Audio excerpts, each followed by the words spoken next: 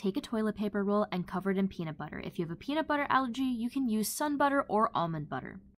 Make sure the peanut butter is covering the whole outer portion of the roll. Roll the toilet paper roll in birdseed. Go back and forth a few times to make sure it is fully covered. Take a string and loop it through the middle. Tie the string and let the bird feeder roll sit overnight. Take your roll outside and hang it up. You are guaranteed to make bird friends this summer with this upcycled and easy to make bird feeder. You are going to need multiple paper towel rolls or toilet paper rolls for this craft. You will also need a box. I have an old Easter decoration and a cardboard box. I am opting for the Easter decoration. I actually painted one for this craft. Peel off any stickers on your box. Place your rolls inside to see how many are needed. I will need 9 for this craft, but you may need more or you may need less. Mark a point on your rolls where they will slightly stick out of your box or container. Cut the rolls and save the extra pieces that are left over. Cut off any jagged edges. Line them back up in your box to make sure they are all even. Glue one row together. I found that it was way easier to glue these rolls in a line before fully placing them. I also really like how these rolls look like an extension of the wooden back of this box.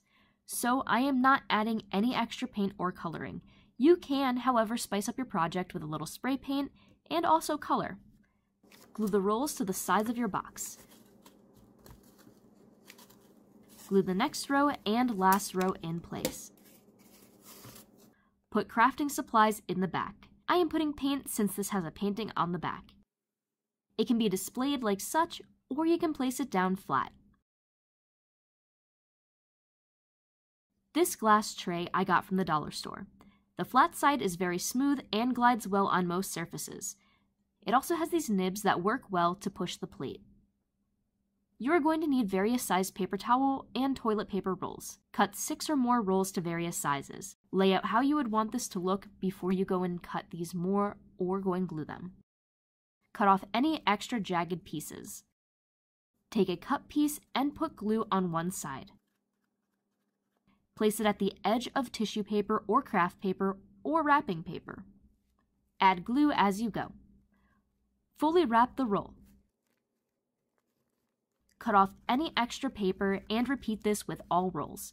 Make sure you use different colored paper for a few of the other rolls. Cut some trim and put glue on it. This trim is 1 inch wide and the paper is construction paper. Wrap the top of your roll and cut off any extra. Do this for all pieces. Place and glue your rolls together. It will be a lot easier if you glue your rolls together first before just gluing the bottom. Put glue on the bottom. Flip it and press into place. Remove any extra glue. Fill your containers. To spice up this craft even more, you can put a colored base, you can paint the insides of your rolls, or you can always use spray paint instead of paper. I wanted to leave it this way to match my paint holder. Turn the base and grab supplies you may need.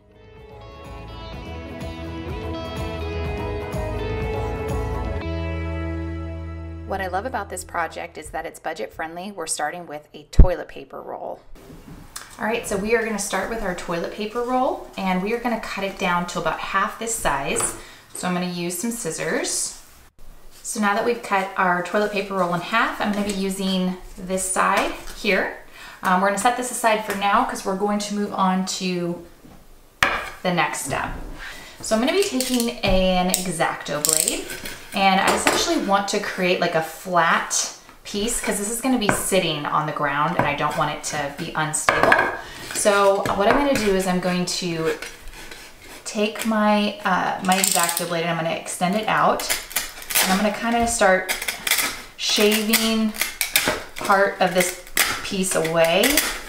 Okay, so now that this is able to stand on its own, what I'm going to be doing is I'm going to be attaching my toilet paper roll to the top. I want it to be directly over the base, so we want it to sit about right here. So I'm going to start by taking my glue and I'm going to go around the inside.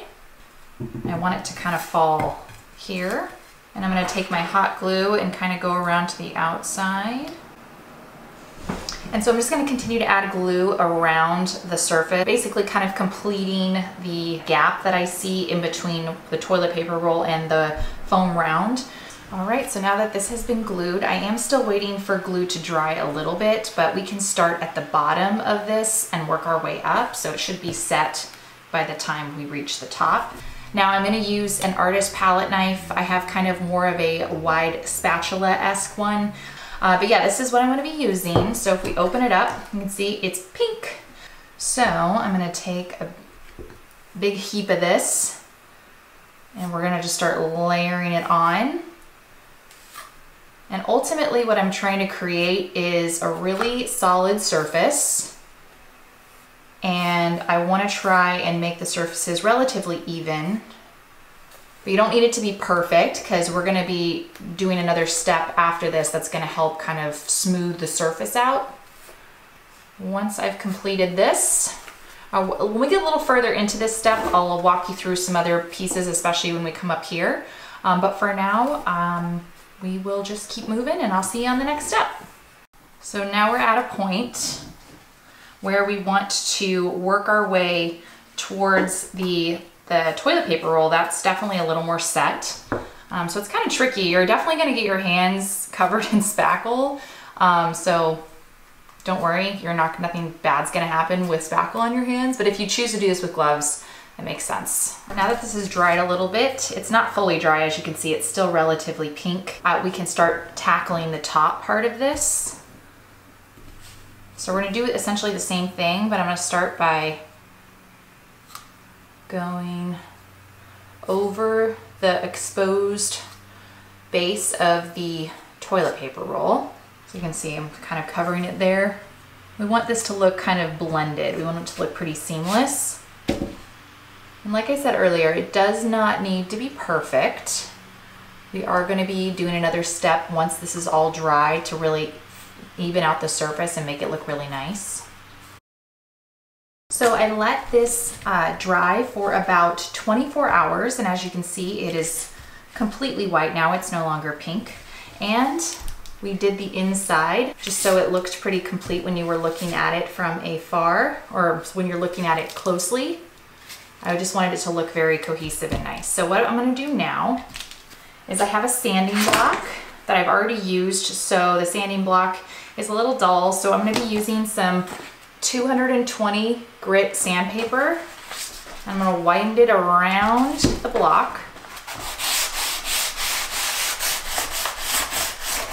All right, now that we've sanded this down, we're gonna wipe it off, and then we are going to take it outside and move on to our next step, which will be spray painting it. So here is the finished product of this high-end modern donut vase dupe, and I really love how it turned out. I think it looks great in my office, and I hope you feel inspired to try this project. Thank you so much for watching Home Talk, and I will see you next time.